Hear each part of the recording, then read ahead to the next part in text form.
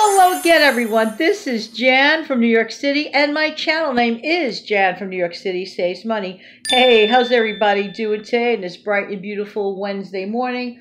Hope that this video, like every other video, finds everybody doing well. And if you're not feeling so well today, I hope you're feeling better real soon. Hey, I have my phone out here for a reason, and of course my trusty notebook, and of course a nice piping hot cup of coffee next to me, because I can't get through things in life without that nice, hot, piping cup of coffee with me.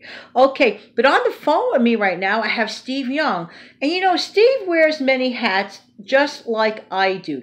You may know me as the YouTube lady, but guess what? In a prior life, I was also an eBay seller. Yeah. I don't know if you recall a few really cool videos from last year where we spoke about online sales. I'm going to take some time and probably do a part 1 and a part 2 of this, because I believe that in these challenging of times, to earn a little extra cash is a wonderful thing. Hey, Steve, how you doing? Good. How are you? Good. Thank you so much for taking the time to call, because we could talk about this. Both of us actually have been selling on eBay for a number of years. I had to put my account on pause because I had to help take care of my mom and so on and so forth. But we'll talk more about that later, because I'm working on coming back to it, and you could be a really big part of it by taking a look at the links, etc., which will be listed in my description box below. Steve, do you remember off the top of your head the very first thing that you sold on eBay? I most certainly do. The first thing that I sold on eBay was a fishing net. A fishing net, like a net that you really catch fish with? Yes. Wow. Okay. And did it take a long time to sell, or was it hard to sell? Let's see. When I listed, now I'm going back probably 2002, so it's a while back. I would say I listed it, I would say probably within the next 4 to 5 days, I had a buyer. That's not bad. You mean for your very first sale? I have to tell you, that's really, really good. Now, for those of you who may or may not be familiar with eBay, getting that very first sale is crucial, because either you're going to get turned off by the idea, or you're going to get really turned on by the idea. But you fulfilled a need. And you know something? It is so true.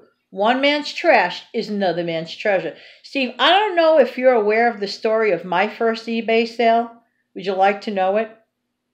I sold the most hideous thing, really, in my honest opinion. Someone had given me a gift. Now, I'm not undermining the thought that somebody thought enough of me to give me a gift, but it was so far away from anything that I personally would like that was just kind of sitting in my closet collecting dust. So I said, you know what, just for the fun of it, I'm going to list this thing as my first item on eBay. And what was it? That fish, that singing fish, that Billy Bass thing. Now, don't get me wrong. For those that find that fish cute and adorable, God bless you for it. But everyone doesn't share that same sympathy. But I really thought this thing will never, ever sell. Wrong. My first eBay sale sold within 2 days. Not bad. And for you, Steve, the 4 days was really good. So, and this was back in what I call the Wild West days of about 2003. So I really thought that that fish wouldn't bite, but it sold. So, Steve, are you saying that it really doesn't matter what you put up on eBay? Do you think everyone has a chance to sell whatever? What do you feel about that? Well, allow me to say, based on what you just commented on, I myself, around your same time frame, had a Billy Bass fish as well. So, and that took roughly 3 to 4, almost the same time frame as the fishing net. That was my second item that I sold. Then the third item, I must share this with your audience. It is a fabulous thing. If you want to talk about retro item, I sold an Akai GX646 reel-to-reel. Oh my gosh, reel-to-reel, that's great.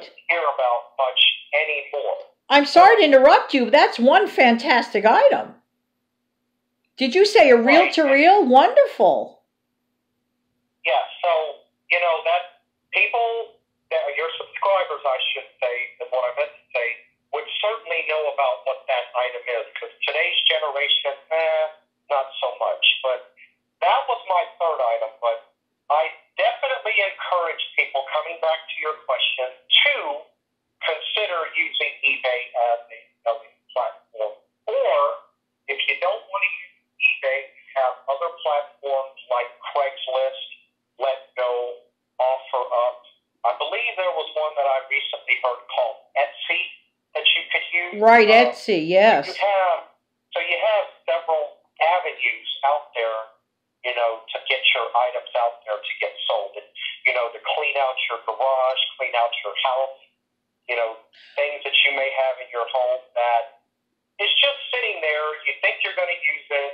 2-3 years go by. Well, it's just sitting there. I'm not going to use it. I'm going to pass it on to somebody else. And that's a really good point. Not to intrude on your thought for a minute, but this is really important.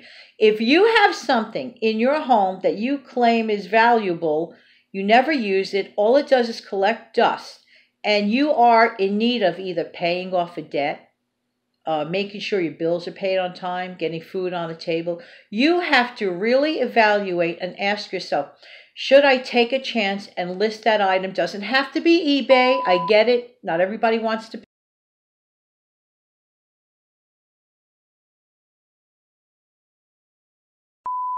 I'm so sorry about that little technical glitch, but life happens. And we were talking about if you have something in your home that you really kind of don't use and it's just sitting there, and you say, but it's valuable. No, it's only as valuable as the use you get from it. If the item is just sitting there for years and years and years, but you need to pay a bill or help kill off a debt of some sort, why not strongly consider listing an item? It doesn't hurt to list. It's good practice, too, to see if you can sell something, which 95% of the time it does. May not be overnight, may not be in 2 days, may take a little longer, but that is totally fine. The value is in what you get back from that item. Got it? So I really, really want to encourage you to think about that, and we'll be right back in a minute. Just a quick reminder of thanks and gratitude for anyone out there that decides to share my videos, click like, and consider subscribing. I truly appreciate it. Have a great day. Thank you so much for sticking around. And of course, I really do appreciate your time. We're continuing our conversation. Hey, Steve, talking about online sales. Thank you, Steve, so much for coming by. Really appreciate your phoning in to us today. And Steve, you would say that you've had some pretty good success with online sales. Would you say that there's a huge degree of difficulty? Would it be in the area of creating an ad? Would it be in the area of being patient? Or would it be in the area of actually finding things to sell? How do you do all of the above, or at least one of the above, if you don't mind answering? No, not at all. What I do is I go through my belongings and I will find something or several items. I'll look at it.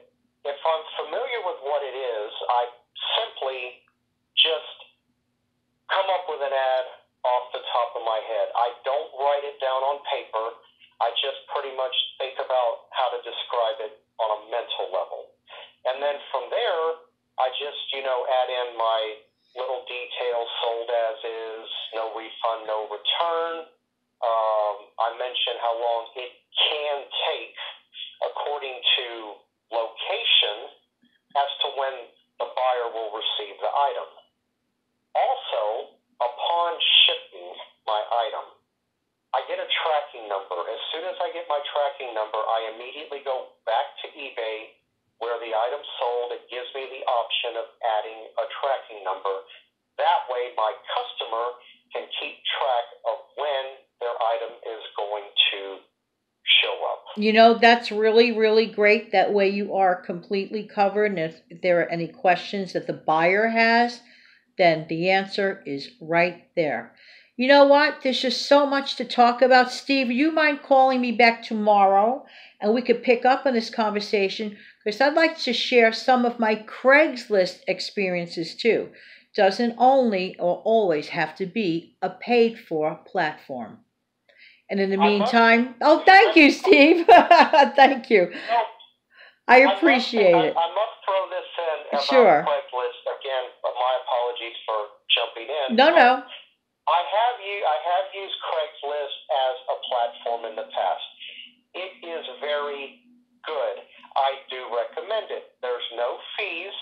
You can list just as you would on eBay. What I do recommend is you have to be a little bit more careful when you sell on Craigslist because you have a lot of people trying to scam you.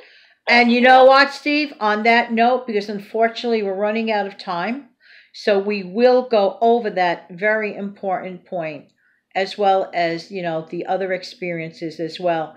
So listen, Steve, I appreciate your calling back. Thank you for being here today. And thank you, everybody, for stopping by. I really do appreciate it. Come back tomorrow. We'll pick up on this. Get inspired. Look through your things. You may have something that you can make some money on right under your nose. Have a great day.